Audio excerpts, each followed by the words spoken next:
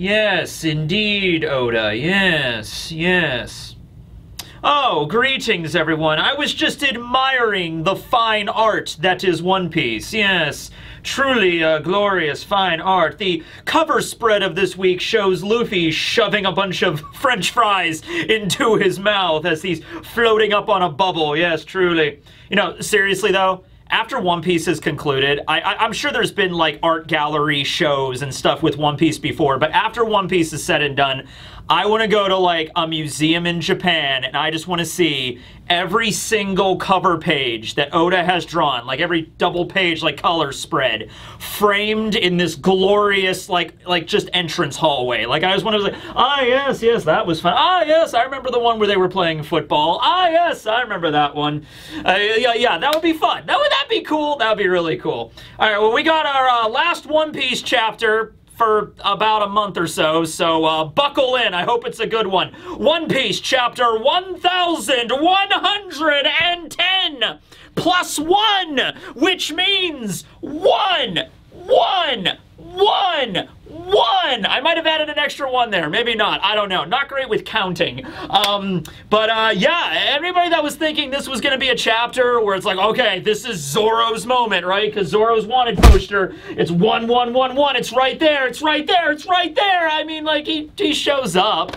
He certainly is there. He's actually, okay, he's not on the first page, but he's in the second. He's in the second page.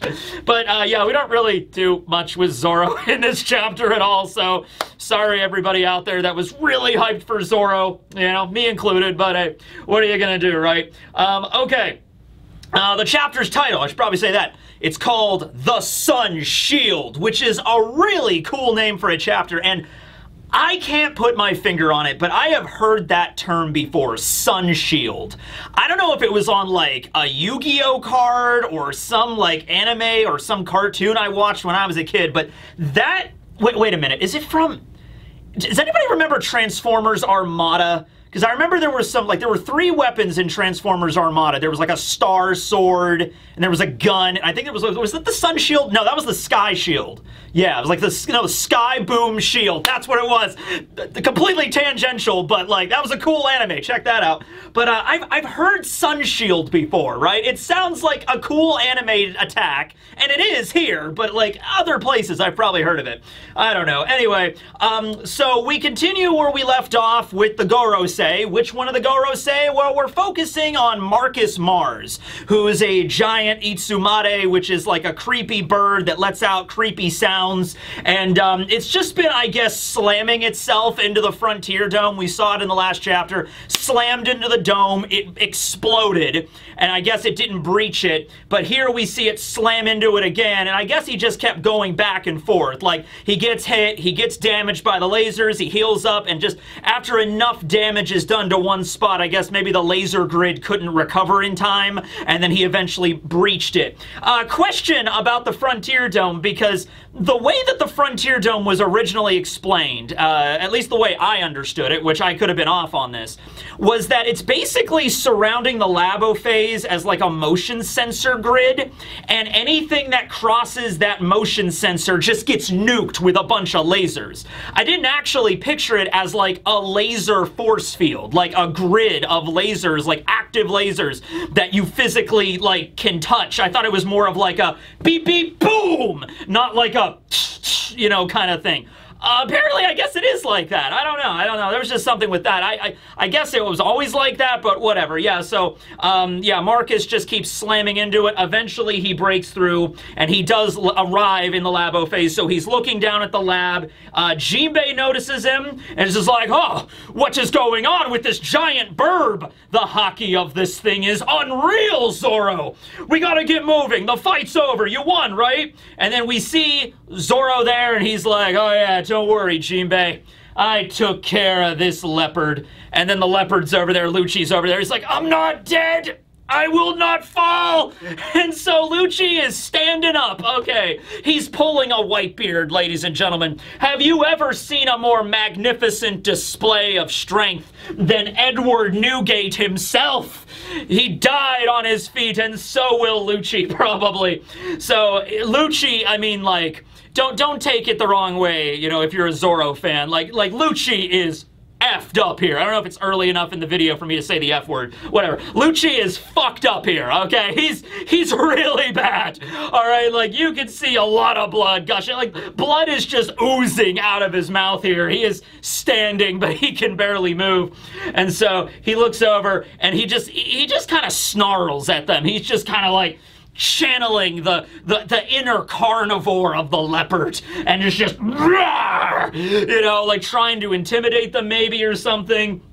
And Sanji is like over the comms and just like, hey, Jinbei, have you picked Zoro up? I have no idea what's going on right now. And then Jinbei's like, okay, don't worry, guys, I'm on this, all right? And so Zoro, I guess, is about to like, oh, okay, he's still standing? Well, okay, it looks like I'm not done yet. You know, I'll show that damn swirly eyebrows who's a drag down, who's a burden. And Jinbei literally has to like put him into an arm lock, like the dad that he is, and just like, no, you're done. You won, son. You won. Calm down. All right?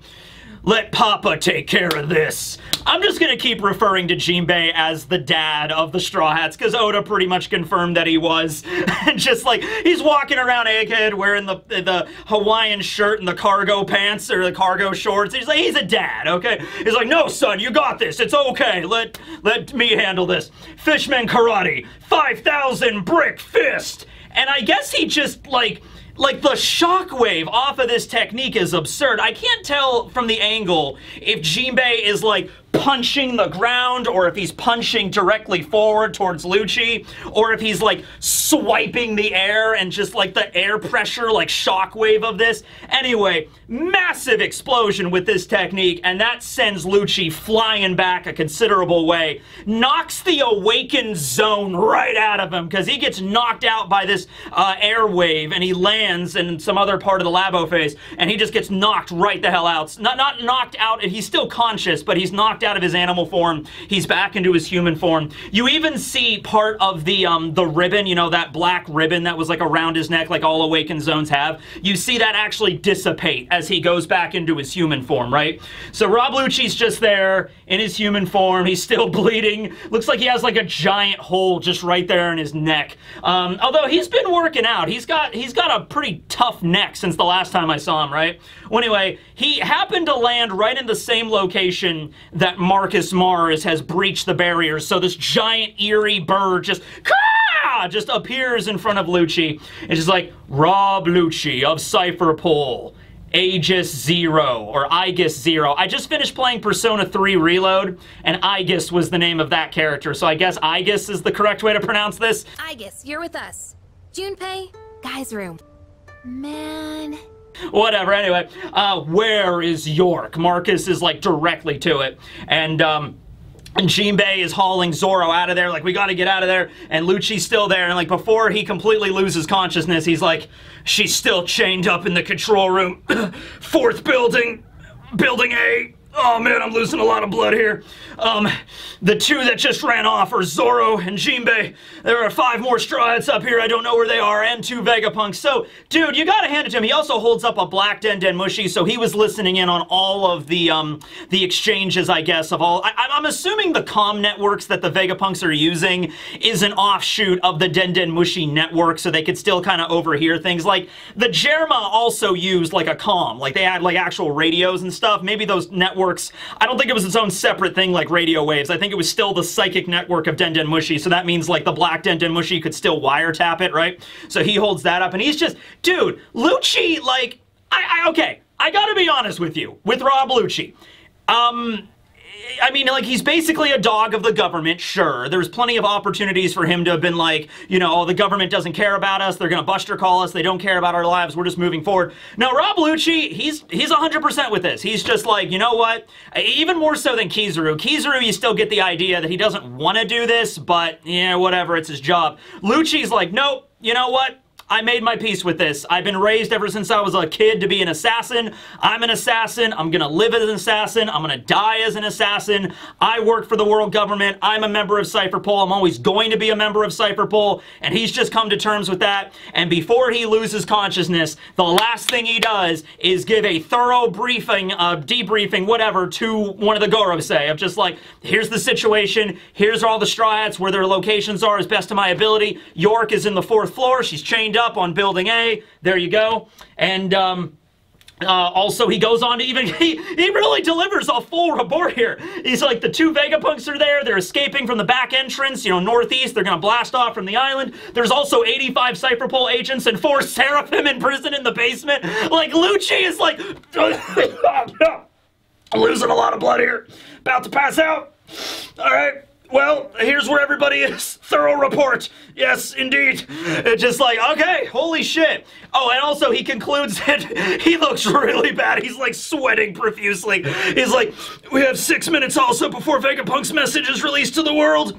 And then Lucci Mars is just there like flying and just like, splendid work. I have no further questions for you.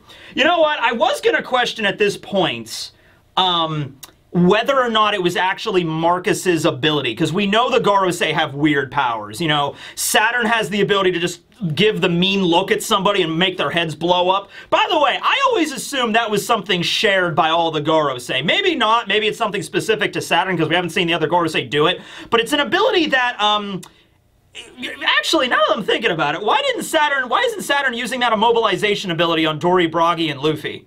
Maybe it doesn't work on Luffy because he's the sun god or whatever, but he was able to immobilize Frankie and Sanji's pretty damn strong. So, huh.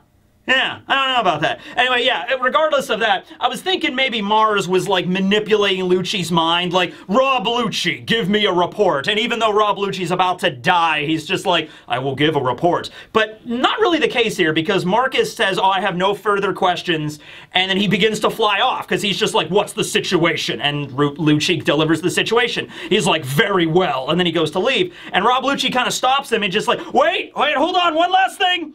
My partner, Kaku, he should still be in the lab phase as well, imprisoned in a bubble. Please somehow find a way to spare his life. And then Mars does give him a response. He basically says, that might be impossible. It's hard to single out a lowly insect when you're exterminating the whole lot. And he just flies off, okay? So obviously the Gorosei do not give a shit about Lucci or Kaku, only about how useful they are to them. You know, they refer to every other human as insects, you know, so far beneath their notice.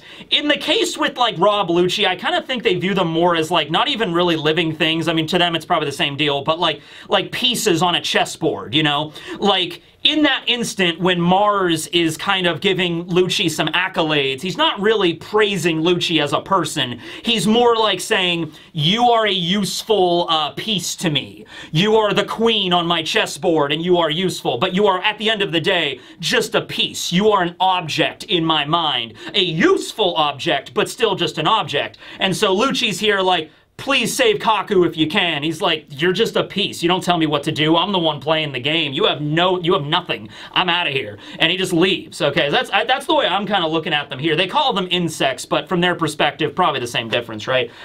So far beneath the status of what the Gorosei consider, probably just themselves and Eam are the only ones they consider equals or betters. They consider themselves equals, and then Eam is their better, and then that's it, right? Everything else are insects or just pieces. Now, the fact that Lucci actually has some care and understanding and sympathy for Kaku is nice to see. And it makes sense because most of the Cypherpol 9 agents all grew up together on that island. They were basically orphans brought together. We saw that in the Strong World Chapter 0. I believe we saw Lucci training with Jabra and Blue and O when they were children. So that's the closest thing they have to an actual family. Spondum is not included here. Spondum basically became their boss later later on, and they didn't care about Spondum. Nero, I don't know, maybe if Nero stuck around longer, they would have loved him like a brother, but no. So the closest thing that Lucci has to a familial bond with anybody are like Jabra, Blueno, Khalifa, Kumadori, and Kaku, of course.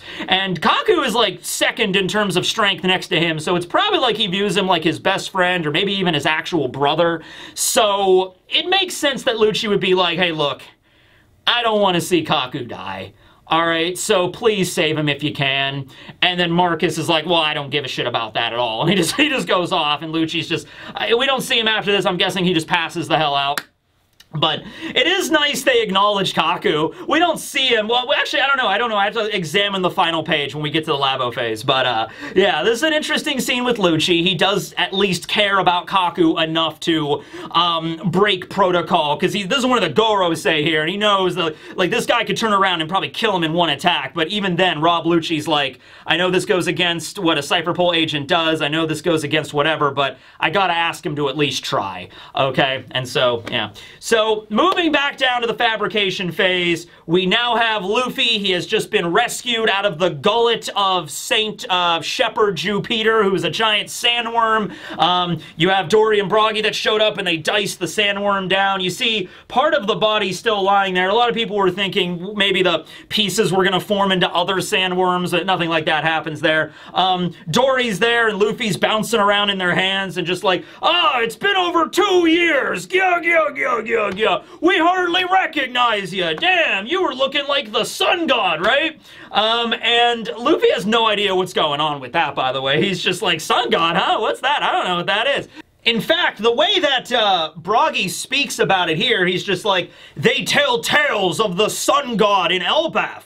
But tell me, Straw Hat, how did you know the way he looked? Like, almost implying, maybe they're probably not 100% sure on how the whole idea works with his awakened and he actually has a mythical zone the entire time. Maybe they're just thinking that, like, Luffy learned about how the sun god appeared and went and dyed his hair and is just acting like the sun god or whatever, because apparently Luffy is the spitting image of the sun god Nika, alright? Which means also a spitting image of the way Joy Boy looked, which maybe that is the lore at Elbaf. Like, the reason why those images or the drawings or paintings of the sun god exist are because, like, 900 years ago during the Void Century, that's when Joy Boy lived and had the power and it resembled him as well. Might have been something like that. Luffy's like, yeah, I don't really get what you're talking about, but we could discuss all this later.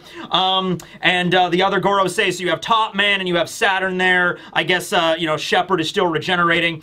Peter is still regenerating. And so Saturn is like, this is a complication to the plan here. And Dorry and Brogy are staring down the Gorosei and they're just like, man, reminds us back in the jungles of Elbaf, like the old days, doesn't it, Brogy? Yes, indeed, Dorry. Yes.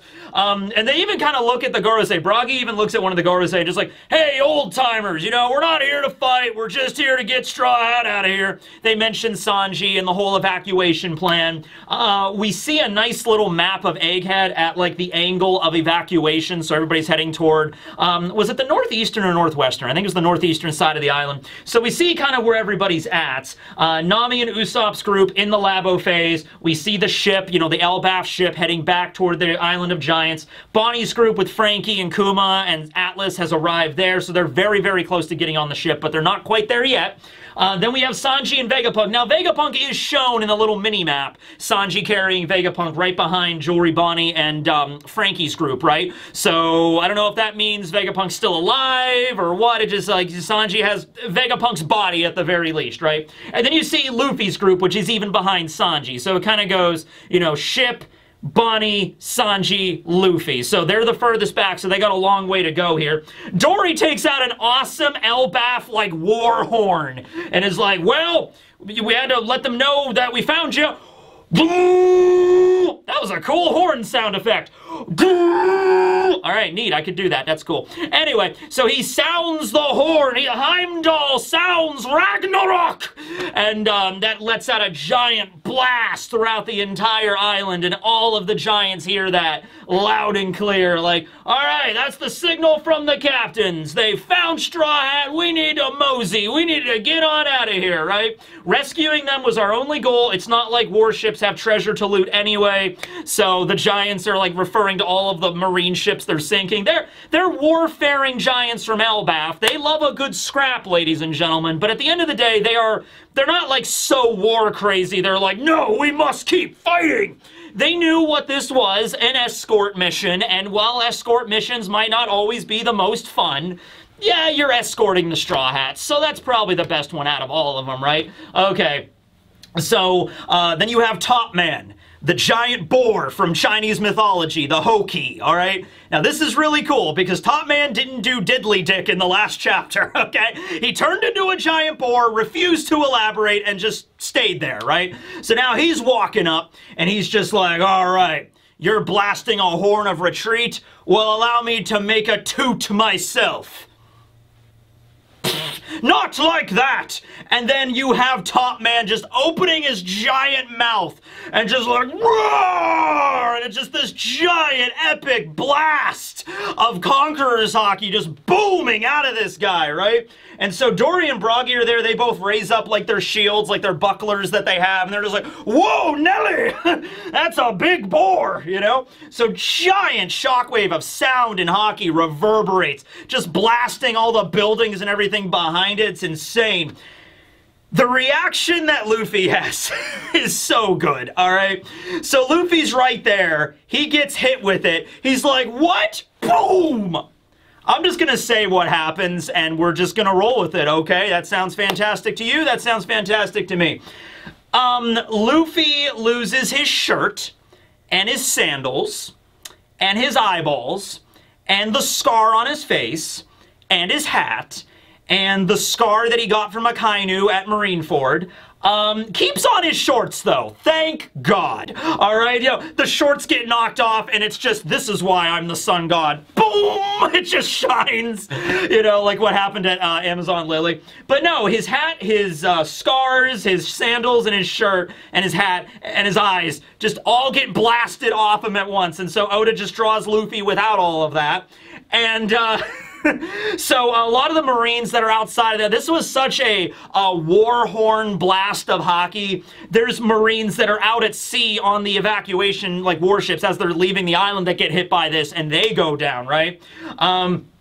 So Dorry and Brogy are kind of like, because, you know, Luffy was kind of bouncing around in Brogy's hand when they got hit with the Haki blast, and so they kind of like, you know, whoa, you know, Stride, are you okay? You all right, buddy? And then it's like, whoa, that was close. Luffy, like, picks up all of his body parts, pops his eyes and his nose, and he's holding up his scars like they're stickers, and just like, wow, that was close. I almost lost my defining characteristics. Can you imagine if I lost my scars? Man, nobody would even recognize me anymore. He just taps the scars back on his body.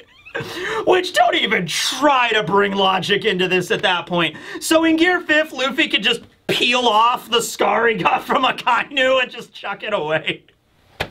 Yes, he can. You know, hey, far from the weirdest thing we're gonna see with this power. If nothing else from this chapter, we have truly and utterly learned that the limits to Gear 5th are Luffy's imagination, okay? Like, the kind of, think of whatever, you know what, maybe he could clone himself now. We're gonna see some weird shit here in a second, so just bear with me. Alright, so a Conqueror's Haki roar. Who is this guy? I don't know, Dorry. He's some kind of government big shot. Well, good thing Elbaf don't pay taxes. Alright, couple of things, jokes aside, something to wind back here, okay. It was never really confirmed what the status was between the government and Elbaf. It was heavily implied that Elbaf was not allied with the world government, but there are giants that work for the Marines that are part of the Giant Squad that are mostly all vice admirals. And then we also have John Giant, who was the first giant that enlisted, and that was because of Mother Caramel and everything like that with the trafficking, that stuff that happened, right? So the giants don't keep their own on the island. Like, if you're a giant and you want to leave Elbaf and join the Marines, you can do that. Like, they're not going to prevent you from doing that. But that definitely means, like, Dorry and Brogy, even though, yeah, they are a century out of touch with most things, they've never heard of the Gorosei before. They've never heard of the higher echelons of the world government because they probably do not give a shit. So, you know, the government was around when they were still pirates, so if they were part of Elbaf, part of the world government, they probably would have known about this. They're just like, oh yeah, these are some big shots of the world government. I don't know, some guys, they're old dudes, I don't know. Like, they don't even acknowledge them at first. They're just like some old guys that have zone powers. They don't know they're the freaking Gorosei, right?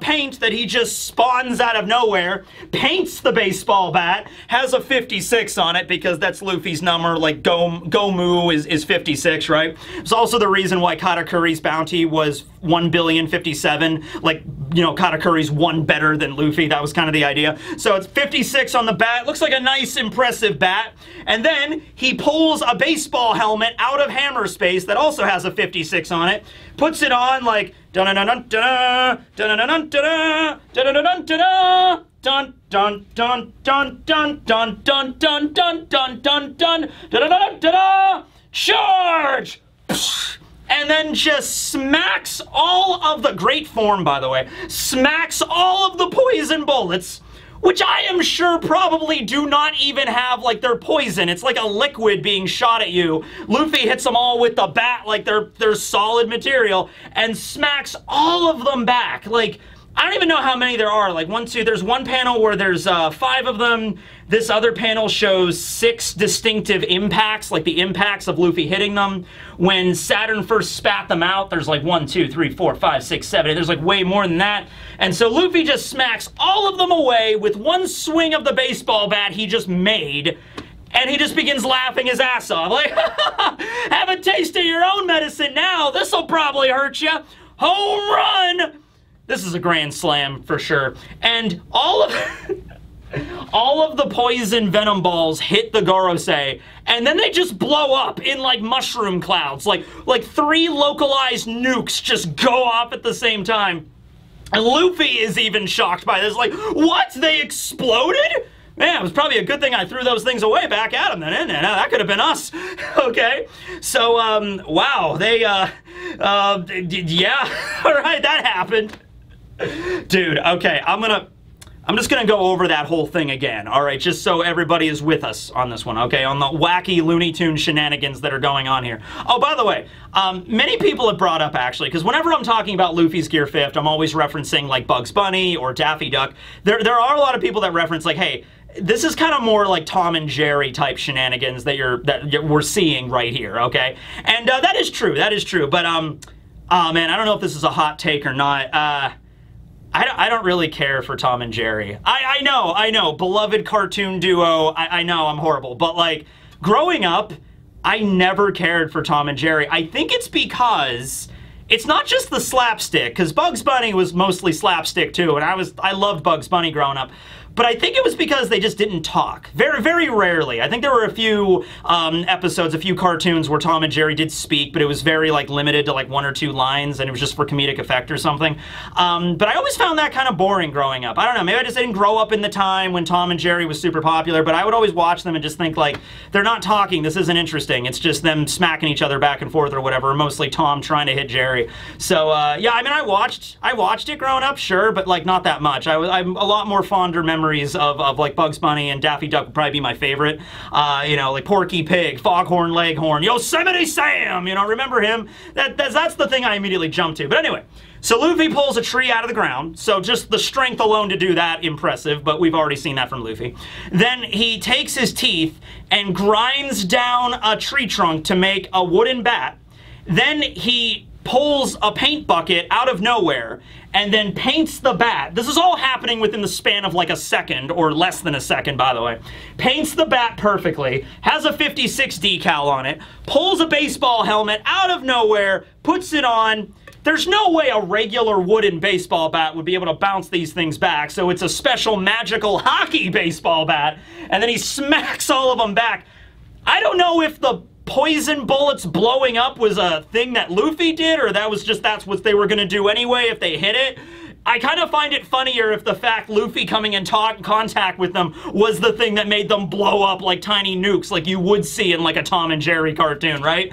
I don't know. Anyway, they're sitting there, I mean, like, Dorry and Brogy are, like, laughing over this, because this is absurd, but they're like, hey, guys, we gotta get going, there's the fires in the forest are gonna block us off, we don't get the hell out of here. Like, okay, and so Luffy is kind of like shouting over it. He's just like, you know, guys, we got to get out of here because these guys can't die. So we cut over and we see the Gorosei, all 3 of them, begin to like, you know, they appear in like their silhouetted forms here like they originally did with Sabo. It makes me wonder, like, when they are regenerating, maybe they do assume this silhouette form. Like, it takes them a while for their forms to like coalesce. So maybe like when Sabo was encountering them and they transformed after he hit them with the Hiken, with the Fire Fist, they really did appear like amorphous black blobs just in the room, and it took them a while to regenerate fully to take the form of what we see, right? Because they go back into that silhouette kind of blobby form right now, okay? E might be the same way kind of thing. I'm not really sure. So, Dorry they're running away, like, oh, they can't die? Alright, well, let's get going then. You sure they're immortal? Like, I don't know, I've been trying to hit them all day with crap, I flipped them over, I was hitting them, I smacked them with a bunch of bombs, you just saw it. They apparently keep coming back, so I don't know what to do at this point, right? And so, Brogy just says, I've never heard of any race or ability granting that kind of power. which clearly indicates it's something beyond devil fruits. Like, even if you want to say they have these mythical zones, and I mean, there has to be something else going on here with Eam granting power, or power coming from something else. This is some ancient textbook on the lost fourth type of hockey. Like, I don't know, but it's definitely something beyond regular devil fruit powers. Because Dorry and Brogy also, they're from Elbaf. I'm sure they know a little bit about Elbafian lore, and they've probably heard mythologies about, like, you know, the sun god, but other deities as well. And it's like, yeah, none of this makes any sense to us. You know what I mean? So, yeah, I'm sure the Elbaf giants and the people living there have heard of, like, the Lunarians and stuff, and the lost races that have been annihilated at this point, or almost annihilated. And, oh my god, I just realized something. If Zoro managed to kill King, he didn't. But if Zoro did actually kill King in that fight, then he would have exterminated an entire, like, the Lunarians are gone after that. Now, King's still alive, but wow, yeah, Zoro came that close. I'm just like, wow. All right, anyway, but yeah, they're running away. It's like, all right, well, whatever. I guess we're just gonna run away and count this as a victory. So, all right, they're having fun. That's great. Okay, so we see Nami's side of things. She's talking to Jinbei. He's like, hey, hurry up, we gotta get out of here. We see the Sunny in the background, and we see Usopp and everybody. It looks like Usopp is about to fire a slingshot, like he's holding something up to Brook and Chopper and Lilith. I'm not really sure what that is indicating there. Jinbei and Zolo are running. Jinbei and Zoro, or his name's Zolo. He's like a samurai, you know, guys. Running through the woods, and then we have Bonnie's group finally reaching the shore with the giant Elbaf ship. However, it's not going to be that easy, because we have 3 Vice Admirals standing guard right in front of the Elbaf ship, all right? We have Red King, the guy with multiple chins. We have Guillotine, the guy with, like, the chakram in the head and the long beard. And we have Pomsky, who's the guy that can turn into an otter. So they're screwed, because he could turn into an otter and smack them around with his lucky rock, all right? You know, and so those are the people there that are in the Navy. What about Davy? Is Davy still in the Navy?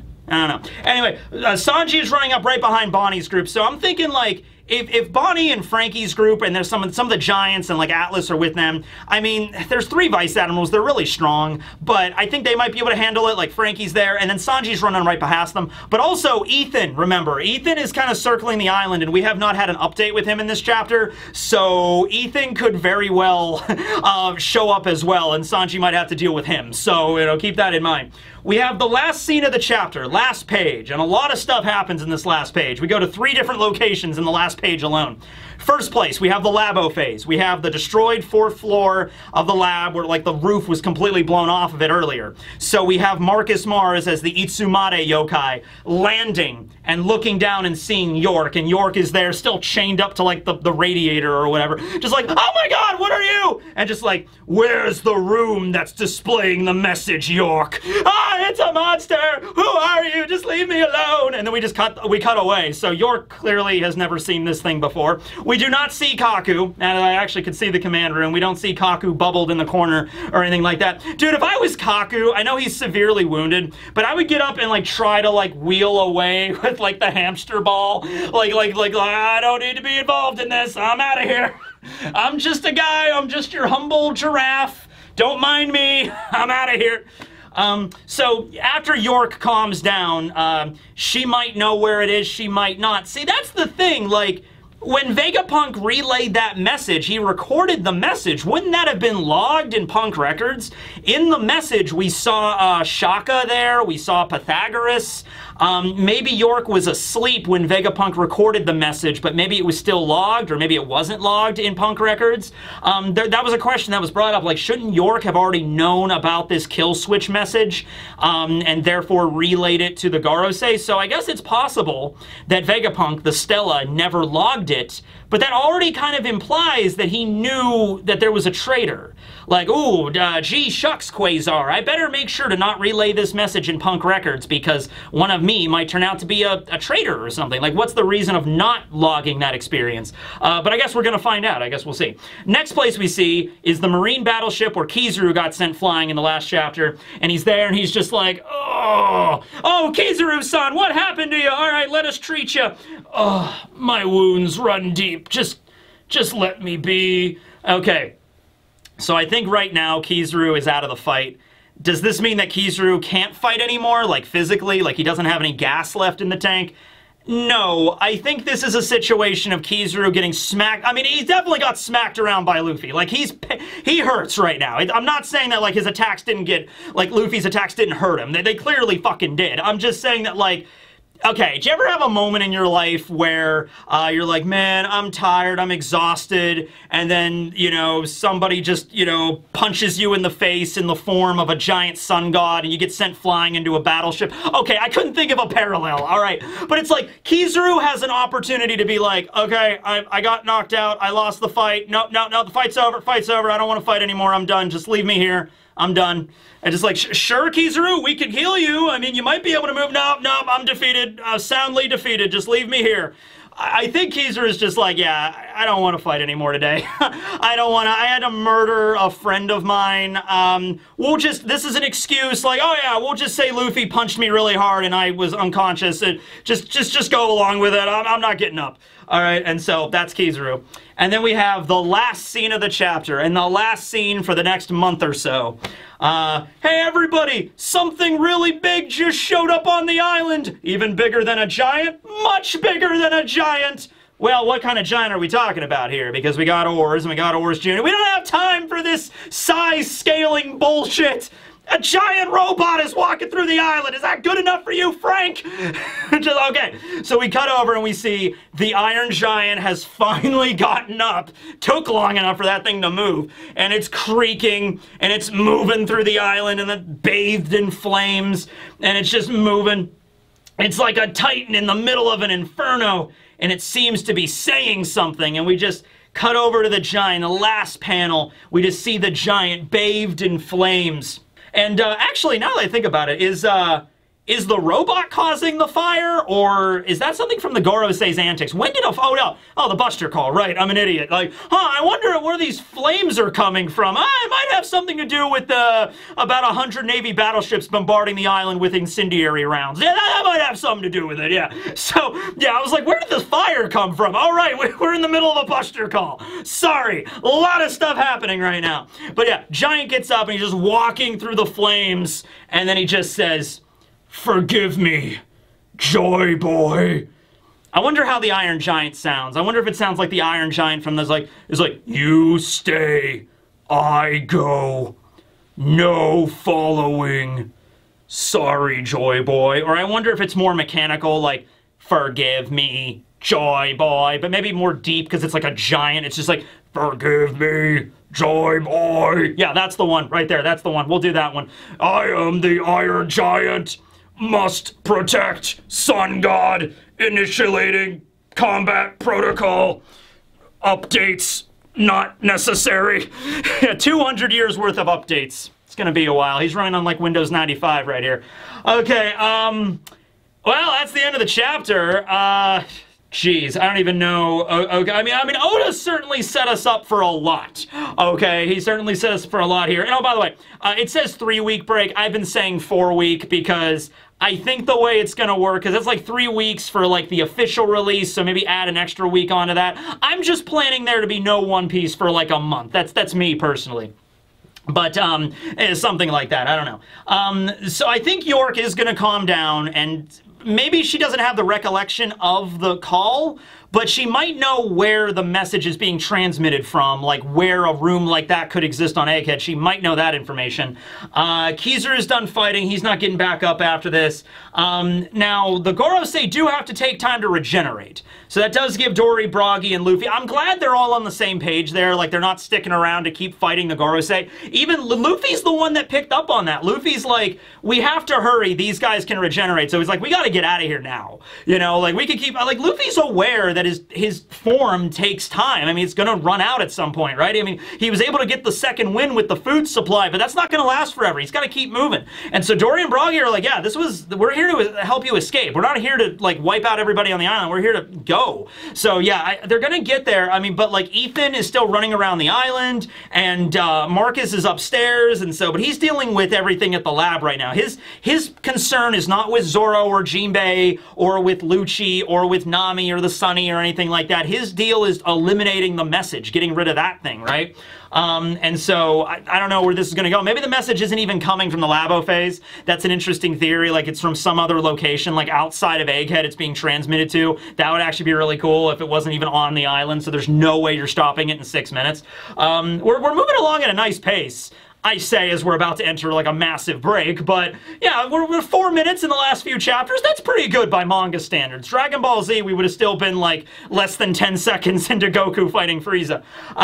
But yeah, really solid chapter. Oda really busted out all the stops there. We had one last really good, I think this is the best antics with Luffy's Gear 5th so far. I mean, we've had some really fun things. Dude, I remember when he was fighting Lucci, and everybody lost their shit when Luffy pulled the goggles out of nowhere. Like, Luffy could just make goggles from his hair? That's crazy. It's like, yeah, he can also make paint and a baseball hat, and just like baseball helmet and everything like that. So, yeah, there's really no limit here what Luffy can do. I mean, like, I'm sure you couldn't cheat the system by, like, Luffy's like, I want a magic hockey nullifying sword, and he just pulls that out of his hair. I don't think it's something like that.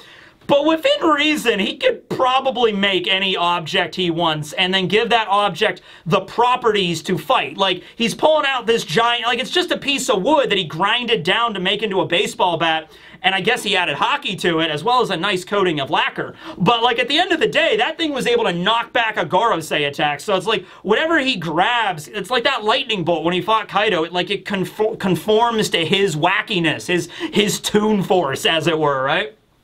And the shenanigans with him getting the scars blasted off his body, it was funny. Dude, I mean, like, okay, you know how in One Piece we have the Dawn sound effect? If you've ever played the One Piece card game, Dawn, you know, the Dawn cards.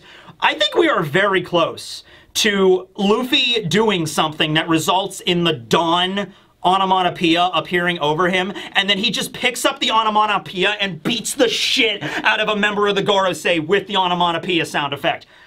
That kind of stuff has happened in other manga before, like they've done that kind of shit before. We're very close to that happening. Like Luffy just grabbing a character, like a hiragana over his head and just throwing those at the enemy. Like, that's gonna happen at some point probably, right? It's just, there's no limit here. So, great chapter, fantastic.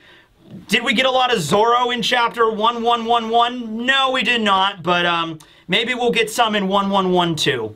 I guess we'll have to wait and see. But anyway, this was a fabulous chapter. I don't think we're going to get chapter 11,111. So, you know, and I also don't even think we're going to get chapter 2,222. So this is probably the last time that we're going to have all numbers lined up sequentially. It's kind of sad when you really think about it that way. But yeah, that's just the way the news goes. Wonder what Morgans is up to right now. We need to, like, have a special Morgans report on how do you even put all of this shit in the paper? Like, okay, let me put it this way. If you were Big News Morgans, I'll leave you with this question, this hypothetical. Put yourself in the shoes of Big News Morgans. What do you put on the front page of the damn paper? What string of words and photo do you put on the front page? You don't have infinite space on the front page. You can't put like 30 words as a headline. Like, we're talking a headline. We're talking like 10 or less words. Preferably only like maybe 3 or 4 at most. So let me know. Let me know what you put on the paper of the World Economic Journal after the events of Egghead. Thanks for watching, everybody. This will be teching. I'm gonna go practice for that baseball team now. Da-da-da-dun! Da-da-da-dun! Charge! End screen!